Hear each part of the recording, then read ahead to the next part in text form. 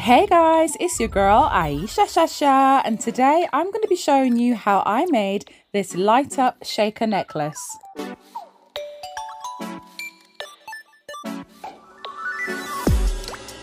Now I'm going to be using items from the Sophie and Toffee February Elves box, but also going to be using a few pigments from previous boxes as well.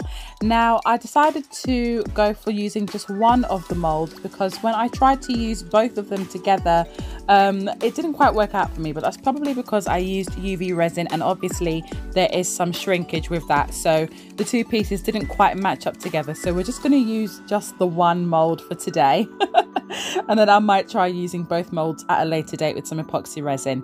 So as you can see here, I've just mixed together my pigments, glitter and resin, and we're going to go full-blown rainbow, honey. Yes, all the colors, all the prettiness, all the softness. This necklace is going to be just a little bit extra. Now usually when I put lights in resin, I would actually have a base layer done first, usually done with epoxy resin, and then I would use the UV resin to sort of put little dots around it just to kind of secure it in place, and then pour on my final colours. I didn't do that because I forgot, quite frankly, but with a little bit of fiddling, I actually managed to make this work, and I'm really happy that it actually turned out okay. So now what you can see me doing is just using some UV resin to attach the wire to the back. I am not a fan of having dangly wire hanging out of pieces, so I always like to try and attach them to the back or hide them in some way, shape or form. I'm now using a little bit of double-sided tape just to tape the battery pack to the back, but I noticed there was quite a bit of flickering, so I just taped over the top of the battery pack as well, just to try and sort of secure the batteries in. It's still absolutely fine. I can still change the batteries if ever I need to.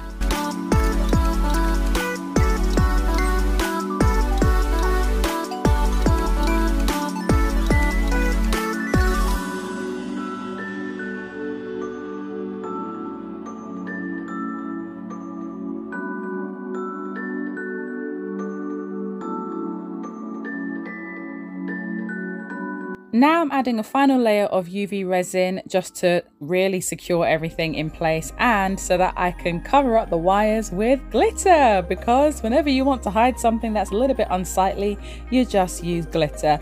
And I popped a little machine on the back as well. I know nobody else is going to see it, but I know that she's there, and that's all that matters.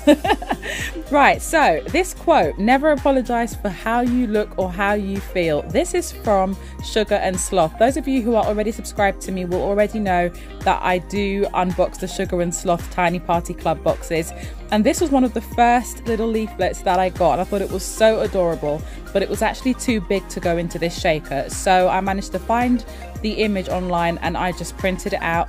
I laminated it because I thought that that would be enough to sort of just like protect it from having any oil seeping into the corners, but that actually wasn't the case, because when you cut something that's laminated, you then lose that protection. So after a few tries, I managed to get it all sorted. I did use a touch of shaker film over the top of it just to really sort of like secure everything in before adding in my oil.